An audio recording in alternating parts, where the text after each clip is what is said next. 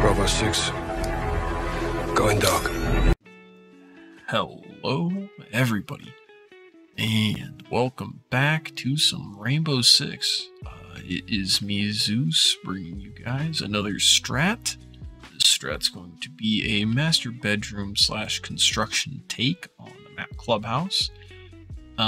This is just kind of some B-roll footage to give me some time to talk about it. So I'll see you guys in the map to talk about the rest of the strat. Alright, now the first operator you're going to want to bring is going to be Nomad. The only thing that might be a little strange about your kit is you're going to be bringing breach charges as opposed to flashbangs. You're going to breach open both jacuzzi wall and logistics hatch. The reason you're breaching both of these is to kind of give your team some options to clear out any roamers, as well as just make it easier. You guys get to split up and you don't all get nitroed. Now in droning, be sure to clear behind that desk, those two corners in that little room, this little cubby. The point is pushing master bedroom, but rather than driving your drone straight there, you'll want to push into gym, check the corners, and check behind this this weight set here. Now, when you drone out bedroom, there's only really two areas people are going to sit. It'll either be the corner with the broom or the shower.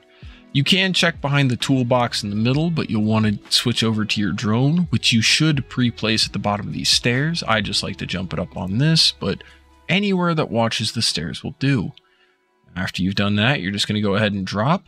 You can set a breach charge here in advance if you want, or you can wait for a second. I like to pre-place it, but then I go set up my flank watch. Now, a lot of people put their Nomad like on that corner or up on that beam. I like to look at this like crown stuff and put it right about here. It leaves a tiny sliver where people can't see. You can shoot it, I think, from here. It's not quite enough, but one more step past that and they will definitely set it off. And at worst, they are able to shoot it, but now they've made audio, so you're at least aware. You can also put one at the top of those stairs. I don't like that one because people can still get a pretty decent line of sight from the top of the staircase. Now when I'm going to peak construction, you noticed I blew the breach charge. I'll kind of do that to distract anybody behind that big tool shed. Now, case. Now if you're going to cross, be wary of the rotate that I was just shooting at there. The diffuser will be going down on that ping. Don't worry about it. We're going to get to that operator later. But after the plant goes down, you're going to air jab both the rotate and server door. You can be pretty aggressive, but I prefer it if you stay back and just kind of wait for diffuser to start getting tickled. Gridlock is your alternative, and she basically has all the tools to do exactly what Nomad can. The only major difference is going to be your flank watch stuff. You'll still open both jacuzzi wall and logistics hatch. Just with your flank watch, you can actually double it up because you end up with 4 gridlocks instead of the 3 nomads. I like to just put one on each layer of the stairs. I usually throw it somewhere near like the 3rd or 4th stair because that gets a very good coverage and gets just about the entire staircase. But another cool thing is you get EMPs with gridlock in the event for some reason they have this wall electrified or muted. You can still make the same rotate. I would recommend only making it from inside construction. Because if you start making it, there's a good chance you're going to get pre-fired by somebody on the box on my right.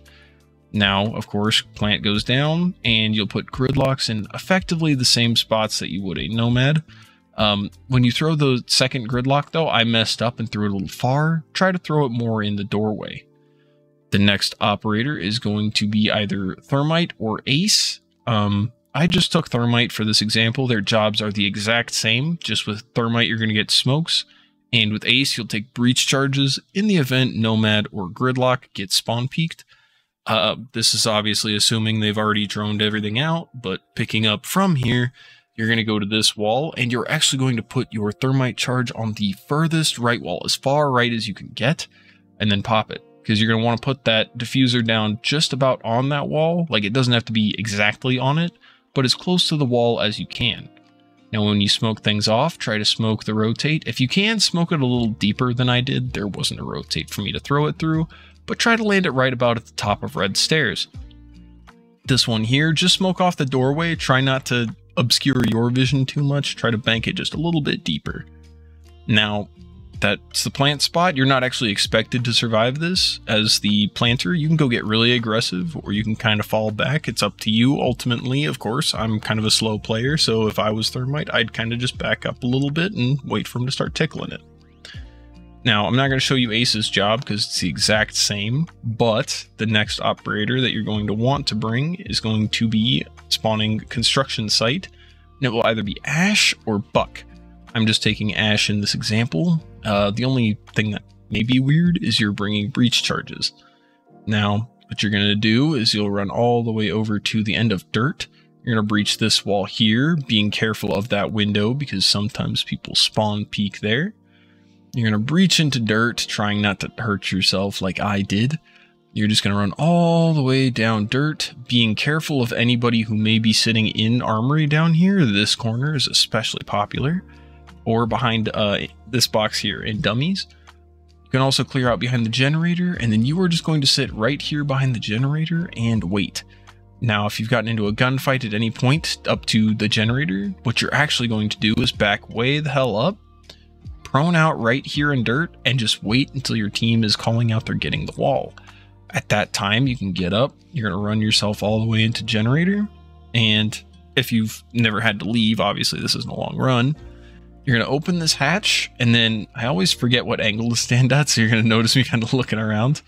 But you're going to look at these boxes and shoot an Ash charge right about there, and that should clear anybody off of green box, and your team will be getting the plant down right about now. Your job basically is just cover the rotate and behind green box. But this angle is pretty good. It's a 3-floor angle, so after you've done that, you'll rotate to this window. You can manually hold the flank, but if somebody dies over anywhere over there, whether that be the Thermite or the Nomad or any of the other 2 operators, because Ash is actually the last one you need, but if it's anybody else you have coordinating over here, you're just going to come over and take their spot and make sure that the diffuser stays safe. Here's that angle, by the way, in case you guys wanted to see what it looks like from this side, and it's a long one. Now, the other 2 optional operators you can bring are actually going to be OSA. Now, when you bring OSA, you can bring smokes, EMPs, or claymores. It doesn't really matter. I'm just going to throw on EMPs because I can. But assuming everything has already been all droned out and taken care of, you're going to set both your OSA shields here and in Master Doorway. Now, the reason you're going to do that is, well, it should be kind of obvious. This is a nice safe spot to be able to sit and watch the diffuser. You will need to be careful of main stairs. If somebody does get a flank off on you, it's going to be kind of rough. This wall will be open. The diffuser's down there, so obviously being able to sit back behind this OSA shield is going to keep you nice and secure. Now, the other OSA shield here, you're probably wondering what it's for, but it's in the event that somebody tries to look out CC or server window, they won't get a line of sight. They will have to jump out, and this shield will keep anybody who's sitting in close proximity relatively safe. You can still be nitroed and impacted, but that doesn't change much.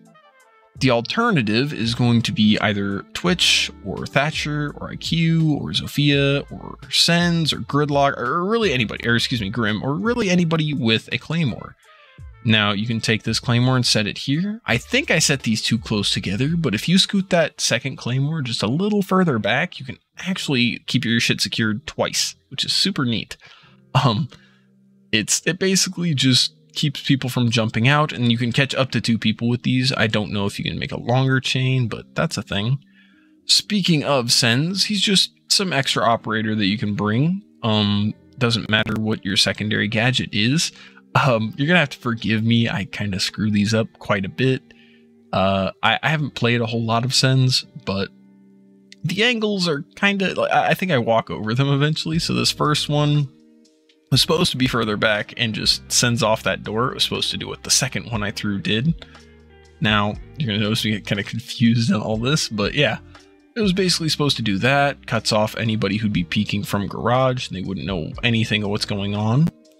And the second one, so this one I'm throwing now is supposed to be what the second one was going to be. You could throw it a lot closer to the corner, and I actually missed this one. You're going to see it acts a lot just like a smoke grenade, so I guess that could kind of work if you wanted to smoke yourself off. But the way it's supposed to go is it bounces off there, and you're going to see me just walk the pattern of it after this disappears. Sorry about the awkward. It's supposed to bounce here and try to get it to bounce off green box and all the way over to here. That will provide you a big chunk of cover so they don't actually know where the plant is going down, because default is actually just in that doorway, and it blocks off all the line of sight from the rotate forward. Now, it wouldn't be a strat of mine, again, of course, without a counter. Pulse, Valkyrie, Sens, Solus, and Mozzie are probably going to be the best counters. I don't even hover over Mozzie. But you can also just open this hatch with any operator who's able to, and you're able to get a line of sight onto that part of the wall. Now, it doesn't look like much, but it actually gets more than half the wall. So if Thermite was here crouching trying to set it, you would still see the top of his head, and you could also just shoot any Selmas off the wall. But the best ability for you is going to be playing down here in stock, unheard or unseen by anybody. You'll see where the plant is going down, and you'll be able to nitro it. Ash will be playing down blue, as you know, but that is probably the weakest part of the strategy. She's not exactly needed, neither is Buck, and you can get an angle from all the way back here, never being contested. If she pushes you, you'll hear it, and if she's only making the angle through the hatch, then you are doing great. Now, the only other counter I was really able to find to be super effective is Warden. If you use Warden and peek through the smoke here with these glasses, you just get a free kill on the diffuser. That's if they bring a Sens or just smokes on the Thermite. Now, like I was saying earlier, with the smoke that you have to throw through the rotate, I threw it kind of here. I'd get to peek way out, but that's why you want to get it right on the cusp of that rotate hole so they don't have any vision, and a Warden can't push out and get an angle. Obviously, nitro cells are useful too with Warden, but that's kind of it. Let me know if you guys use this down in the comments. I'm gonna try and draw a heart here. I just kind of wanted to give some closing thoughts. Let me know if you guys got any other good strategies, any ideas. If you guys want to see a map next, or if you guys want to see just like a whole map overview, just kind of let me know. I'd be happy to oblige. But yeah, that's kind of all I've got for you guys. Hope you guys have a great rest of your day. And you guys take it easy. Peace out.